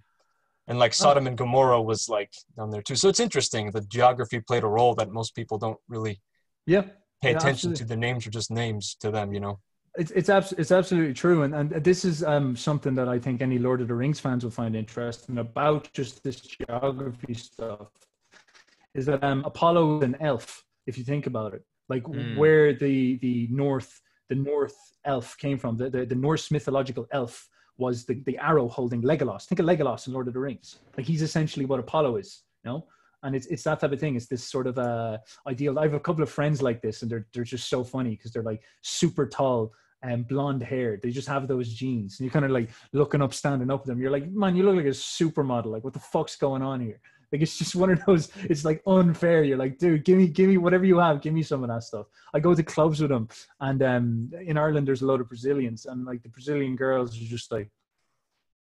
Like they just love him. Like they're just absolutely. They're like, that's the perfect man. Oh my god, tall, blonde, looks like Legolas, that type of thing. So it's very, very interesting, and this stuff is a very, very big deal. Yes, because of the divine child and whatnot. So Apollo represented youth. So what is more ideal than youth? Youth, beauty, health, like all these things, all the good stuff wrapped up together. Youth, beauty, health, and these type of things. And then so Apollo was this good-looking young dude, neotenized, that type of energy. And this is like the redeeming energy of the world. This is the opposite of plague. This is the opposite of destruction, death, and negativity. This is the opposite. This is the consequence of order, civility, obeying the logos. This is the good thing. This is what you want. And we've talked about this quite a lot. What happens in the world is that the world gets stale and old. The boomers take over. And then what happens is the youth get crushed with debt slavery. And then the youth gets strangled and they can't let out their youthful energy. And the world gets dark and sterile and gray and ashen. And what happens is there needs to be this redemption experience. And that's when the divine child comes back. And this is a super common theme throughout mythology. It's the end of Stanley Kubrick's 2001. It's in Endgame by Samuel Beckett. There's a Greek myth called Kronos. And Kronos is eating his children. Kronos is the god of time. Saturn, he's the god of time. He eats his children. So the old generation eats his children. The student debt slavery, like that type of thing. He extracts the energy out of them. It's like this creepy child sacrifice thing. He's eating them. There's some horrible pictures online of it. And then Zeus, his wife tricks him, and Zeus gets born. Zeus is the divine child who strikes him down. I've talked about this before. And establishes the new order. That type of thing. He rejuvenates the world. He redeems the world. He saves the world. And as boyos are genuinely here to save the world, that type of juice, that's the type of reality that's coming on. And it's Like, it is most certainly a meme, and we're not like trying to do a cult or anything, but it's something to keep in mind. Like, I'm talking about archetypes here, is that the eternal youth is actually an archetype that you need to be correctly aligned with. Like, I don't know, I've never been old, but there is a part, there's a part of the human experience where an old person resents the young, you know? Like, you see a young dude, and part of you is like, oh, the young dude, it'd be nice to talk to him. But like, sometimes, and I felt this, you're kind of like, fuck, that lucky prick, I'm jealous. I wish I was that young again. I wish I could be that young again. I wish I could experience that again. And they're the little dark emotions that most certainly are there at scale. And that's the little war. And the thing is that this eternal youth, you actually have to give room to it. It's like the logos. You have to give room to it to let it flourish, because it will help. It will make things better, but you will want to crush it because you're evil and bad and whatnot. Gents, I'm going to definitely wrap this up now, because I'm literally talking about elves at this point. Like, I've been here too much. So very, very, very basically, like, we talked about all that stuff. That's all rage, all that stuff, grief, the stress, anger, and tragedy. A very, very interesting idea is that Achilles probably means the rage of sorrow. That's an interesting idea. As we're talking about, ultimate reality is harsh. When you adapt to reality, it hurts you, it's tragic, and you get angry about it. And that's the human challenge, is that it actually sucks to be human. And that's the beauty of it. And Achilles is the representation of the pain of life and the fury that we attack life. And that's actually a justifiable thing in the scheme of things, according to this book. So, like, if you go underneath anger, this is a very emotional truth. Get underneath anger, you'll almost always find sadness. You'll almost find weakness. Someone's afraid, trying to hide something. And that's okay. And anger is a good thing because it protects you from getting wounded, but there's vulnerability underneath it. So it's something to think about. And then the last thing in civility, as I said, the Trojans and the Romans, Apollo, did not like all this stuff. And they thought Achilles was a savage, and they saw themselves as Apollonians, beings of light. Rome actually considered themselves the Trojans. If you watch the film, the guys escaping at the end, apparently they were the first Romans. And that's all very, very interesting. And then what's finally interesting is the Eastern origin of Apollo as well. So it's sort of north and east. He's a foreigner generally. And what eventually happens to the Europeans is they take in Jesus. And in Rome, Jesus was competing with Mithras, who was also a Persian, another foreign god of some sort. And again, they were looking for a savior archetype. And you start to see that in the center of this this idealistic religious worldview is this fundamental archetype, the savior. This is the centerpiece of this conceptual worldview. And Achilles is like your fallen, tragic nature and your interaction with this savior. Now, this is a far more savage way of describing it because it's more justifying towards egotistical Achilles, which is fair. You need to look at it this way from time to time. Nietzsche drew a huge amount of his ideas from this. He believed that people completely lost touch with the wisdom in these ideas. Like, it is hard to live your life ideal. And you need to have a way of emotionally engaging with its shitness, you know, it's imperfection. But at the same time, that slot, you need to have that belief in the ideal. It's a tension, you know. You need to have Apollo, you need to have Dionysus. And so Mithras, Jesus Christ, Apollo, these are all these oscillating around this archetype, and perhaps Lazo will tell you which one is sitting on the throne. That's all from me, gents. So that was really Lazo, good. do you want to run in? Yeah. So what I'll do is I won't take a deep dive into Girard. Maybe I have some finishing thoughts on the Iliad that I literally just thought of because this was so good. I didn't know what to, because I haven't seen this before, you know. So I just have a few finishing thoughts on this that would be a great segue into Girard, and maybe we can unpack that on the next one, okay? But I'll drop a few interesting stuff out there. So first of all, with the Iliad, so there's a line on this particular slide that I can see that this is why these stories are so powerful. They paint the problem so good because they realized that there was a problem. So even Homer, so he says, this is 700 BC. So Homer says, tell me about a complicated man, Muse. Tell me how he wandered and was lost when he had wrecked the holy town of Troy. So this whole idea of there is something perfect, there is something holy, and we're wrecking it. There is a problem. And if you look at the whole Iliad, so there are glorious war scenes in that, you know, literally going chapters after chapters. And it does point to an issue, though, with the tension between glory and the beauty of battle and young men dying. You can see when there's a description about a young man, a warrior, Homer gives you a rundown about his ancestors, what he was doing back in Greece, and he literally dies in a second. You know, no glory, no beauty. And then this whole thing unfolds. The Greeks definitely identified the problem that there is war, there is violence, blood is flowing, you know, and even glory and honor is an attempt at kind of sanctifying that, you know. But then the problem still exists, and there's an interesting peak in the plot. So how does the whole story end? There is the battle, it goes on, and then we have Achilles killing Hector. But he doesn't just kill Hector, but he actually desecrates his corpse. He doesn't allow Priam, the king of the Trojans, to bury his son. He actually drags the body away on his chariot and leaves it to rot in the sun. And there is this whole idea about Achilles trying to alleviate his pain. He lost his brother. He lost his friend. And he's going on this rage. He defeats the greatest hero of the Trojans. You know, he desecrates his body. He sacrifices, I don't know how many Trojan soldiers on a pyre as well. And nothing really gives him peace. He's still pissed. And then one night, like a man in a cloak shows up in his tent. And it's Priam. And Priam says that, look, I stand before you. Priam kisses Achilles. There I kissed the murderer of my son.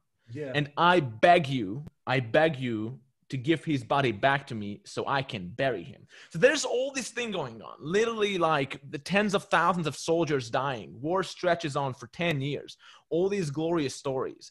And all Priam cares about is a dead body, you know, just the opportunity to bury that body. And Achilles, first of all, is struck by his courage. So he admires the courage.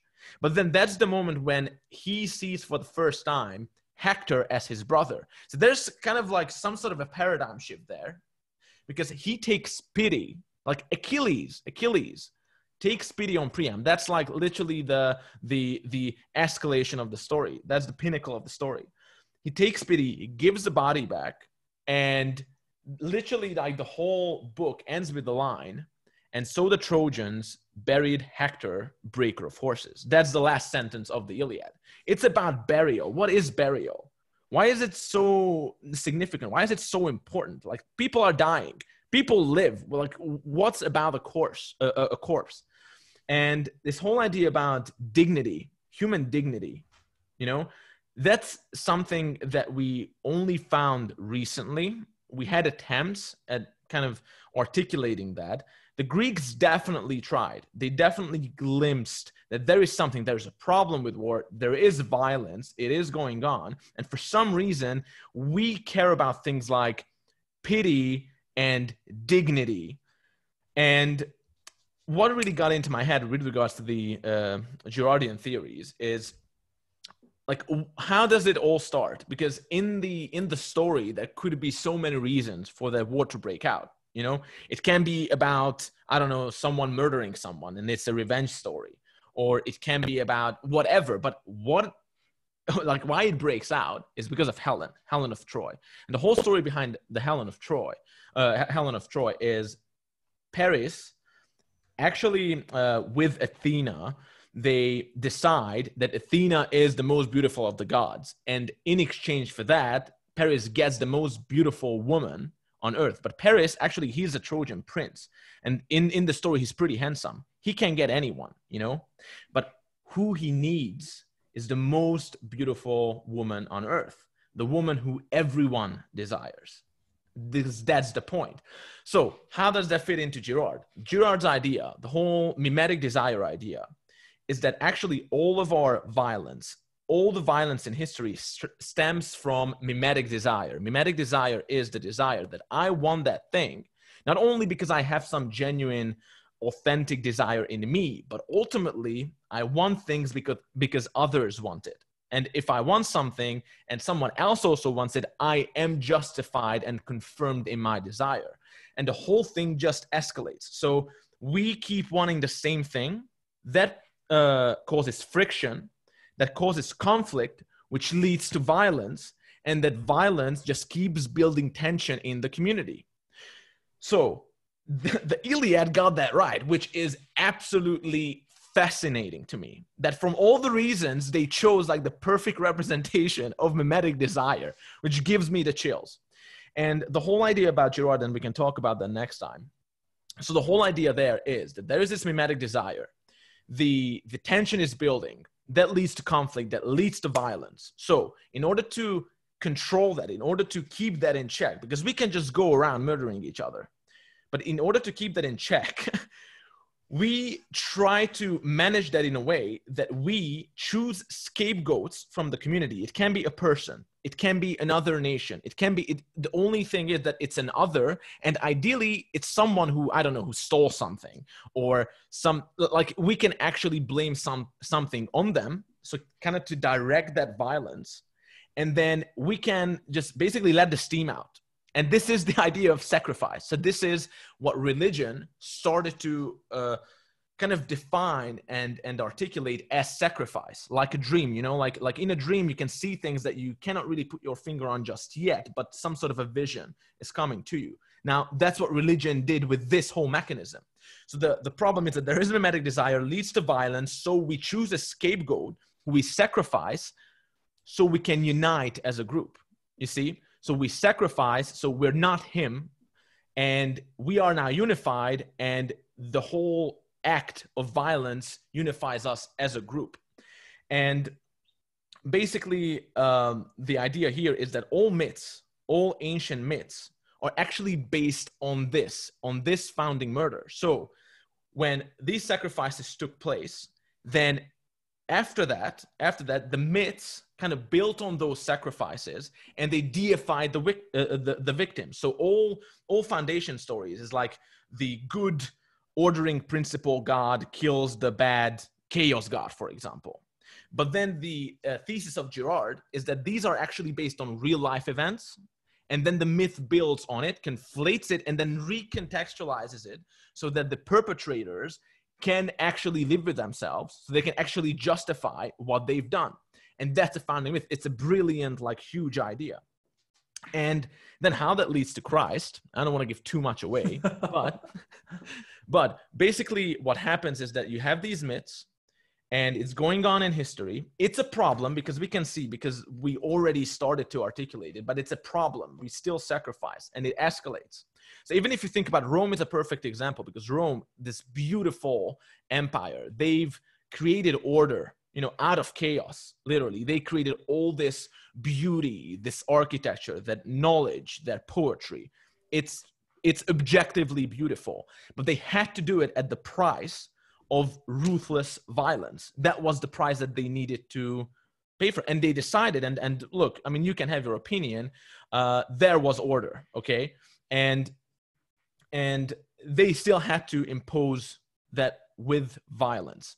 And what happened is that Christianity is just another myth, in a way that it uses all the same patterns. You know, it has all the same mythical patterns. You even have the dying and resurrecting God. That's not new. That's not really original. It's as old as it gets. But the difference is that even though it's just another myth, it's a myth where the whole frame, the whole perspective changes, because it's the first myth and the only myth that is told from the viewpoint of the victim. Okay? So actually, in the center of the story, you have a victim. And he is, as the story goes, so now actually with this whole thing, we can let go of metaphysics. You don't need to believe that he was the Son of God, or even that he resurrected. I mean, it wouldn't hurt, okay? But you know, but you don't have to. So you can just look at that man, that prophet, that teacher, exposing that mechanism through simply being innocent, so being perfect. All he did, basically, I mean, even those who hate him, they don't say that, I don't know, he was a bad man, you know, maybe he was a misguided fool, or he was just, you know, innocent, or maybe ineffective, whatever you think. I mean, everyone has something to say about Jesus Christ, You can say that he was just a good man. He was a perfect man. He didn't commit atrocities or even crimes. And he was sacrificed. He was stripped naked. He was flayed alive. And he was nailed on a cross to die a torturous death. And this is historical fact. Again, those who hate him, those who love him, everyone says this is like one of the most well documented, actually the most, the best documented event in ancient history.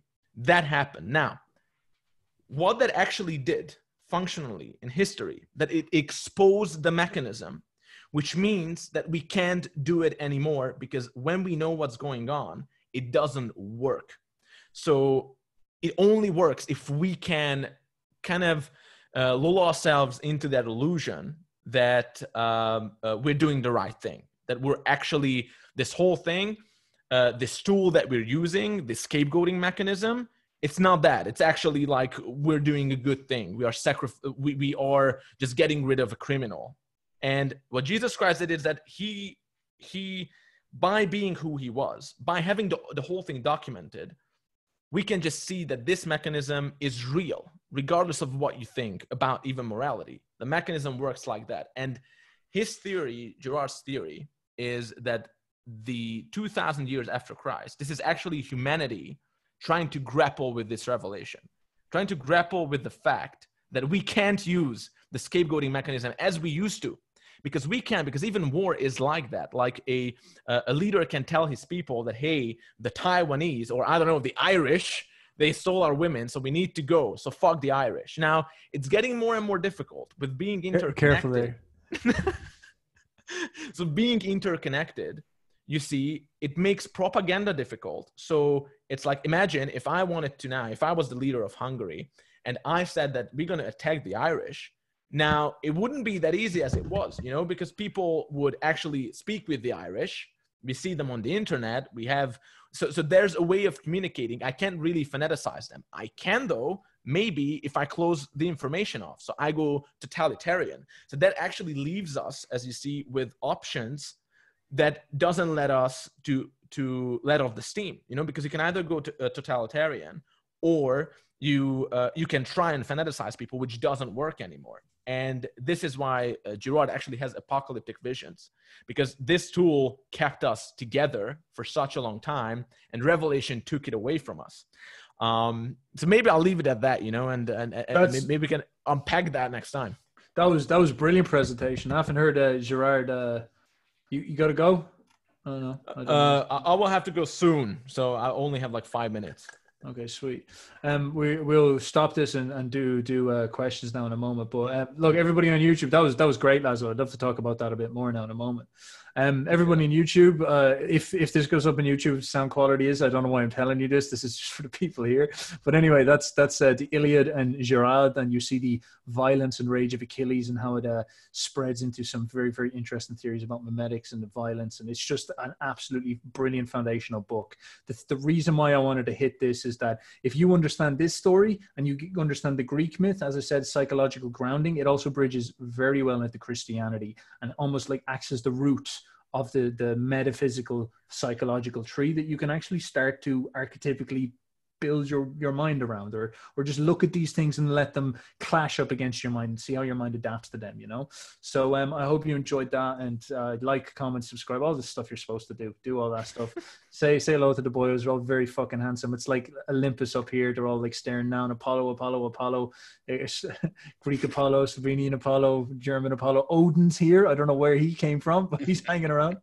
And of course, we've got a barbarian Hungarian telling us that we've got to end the cycle of violence by invading the West. I don't know what that's all about. For the love of God. For the love of God. All right, people. Thank you very much. And I'll talk to you later. Bye-bye. Bye-bye. Bye-bye. Bye-bye. Bye. Thank you. Bye-bye.